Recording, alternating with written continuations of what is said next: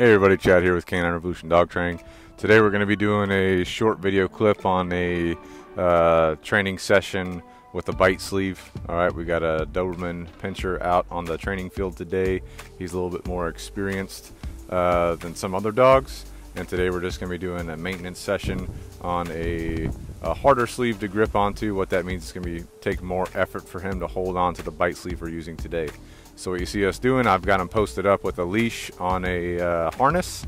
We've got our helper out on the field with the sleeve on and a stick, and right now I'm letting the Doberman drag us into the bite sleeve. All right, so what I'm doing is I'm providing back tension to slow him down on his approach to the bite sleeve as the first bite of the session. Once he's on the grip on the sleeve, what we're going to be looking at is we're going to be looking at the space between his teeth and the bite sleeve. So you see there's a small gap of space there between his mouth and the bite sleeve. We want him to fill his mouth up with the bite sleeve. So what we're looking for is we're going to watch him develop. There we go. Watch him develop to where he grips the sleeve with his entire mouth and crunches down on it with all of his might.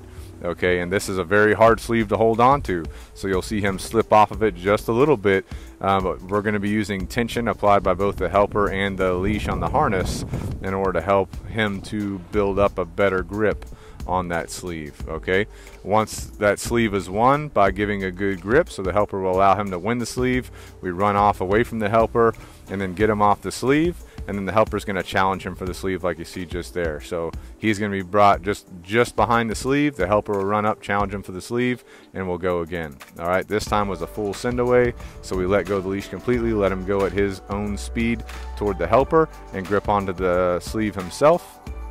When he does that, the handler is going to walk up, grab the leash, apply tension, and release tension as needed to continue to develop the grip. So you can see the helper here checking the grip, looking to see if there's any gap between his teeth or his jaw and the sleeve, which he's got it pretty full. So good to go. He keeps digging in deeper every time there's tension released on the harness.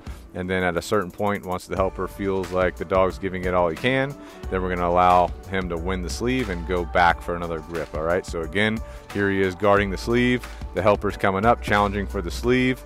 The handler's holding the dog back. Helper puts on the sleeve, moves away, and then the dog is sent away again. Comes in again for another grip.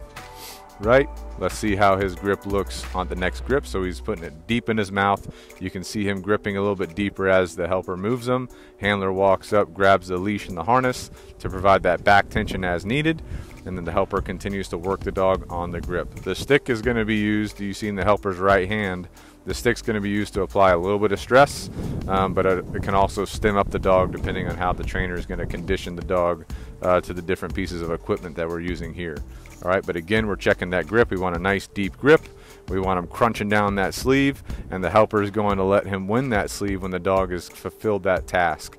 Full deep grip, sleeve all the way in his mouth, and crunching down, and the helper can feel that on his arm, crunching down on that sleeve with all of his might. All right, then the handler moves away from the helper, has the dog release the sleeve, and then the helper challenges the dog for the sleeve again. Once he has the sleeve, he moves away for a send away, and then the handler is going to release the dog when given the command to do the send away. Okay, dog comes into the sleeve, grabs the sleeve again, begins to challenge the helper for the sleeve, and again we're looking for that full deep grip. All right, so we come over to the side here, we assess how is that dog's grip. Is he biting deeply? Is he biting hard? Is he putting that sleeve all the way into his mouth as much as he can? Those are all things we're going to develop.